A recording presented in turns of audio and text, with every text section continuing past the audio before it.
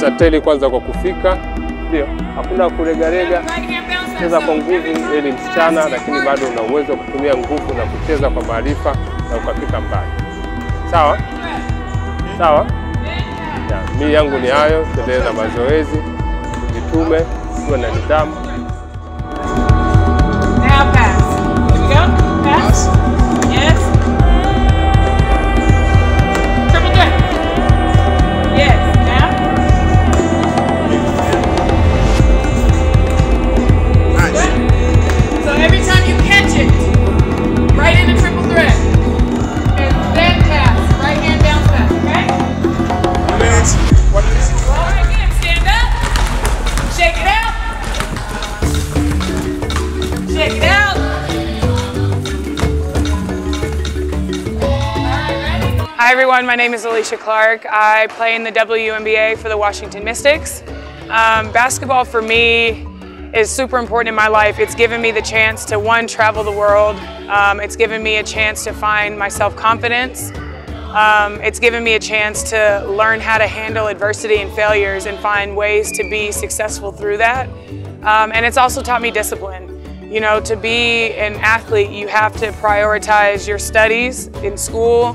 You have to prioritize food and sleeping and time with your friends.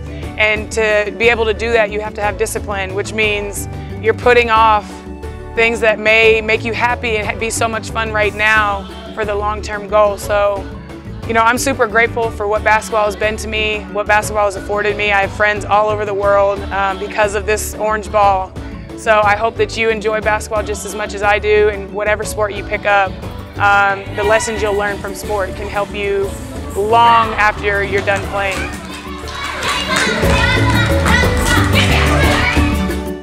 Dada Alysha Clark aliweza kukaa na watoto muda mrefu, ametufundisha kwa upendo.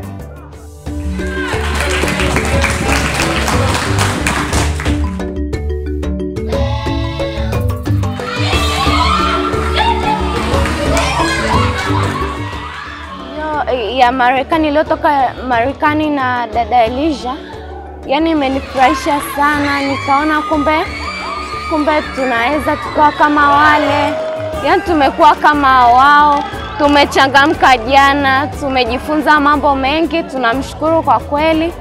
She is very comfortable, yuko vizuri sana na watoto, anajua kuwafundisha vizuri. She can be a teacher, anaweza kila kitu.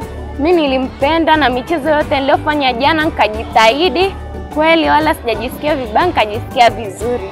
Na nilipata zawadi kutoka Pamoja, nilipewa viatu na shati. Na jana pia nilipiga naye picha, nimejisikia vizuri sana.